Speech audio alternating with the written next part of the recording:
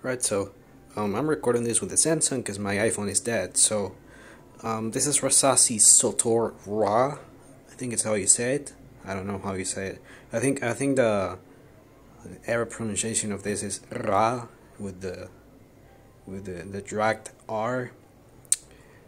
People haven't done enough reviews on this. I mean, I've seen maybe 3 or 4, but in my opinion, this smells. Oh, that's way better. In my opinion, this smells like a day on the beach with some sunblock. Have you seen the sunblock that Johnson & Johnson made? That's called, I believe, Sundown. This, oh, my monitor just went off. This is that, but fancier and a little bit fresher and greener too. This is actually really good. It smells really good.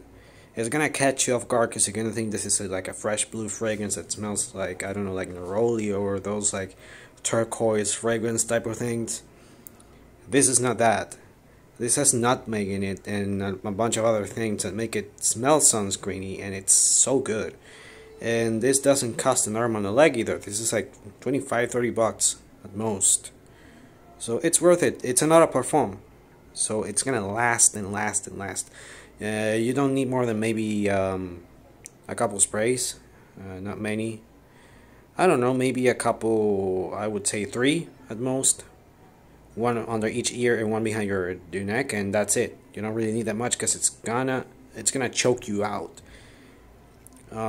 It will become plasticky if it chokes you out, so you gotta be careful with this. So yeah, this is Sotoor Ra, and I really recommend this. This was given to me by someone, and I couldn't be any happier. So yeah.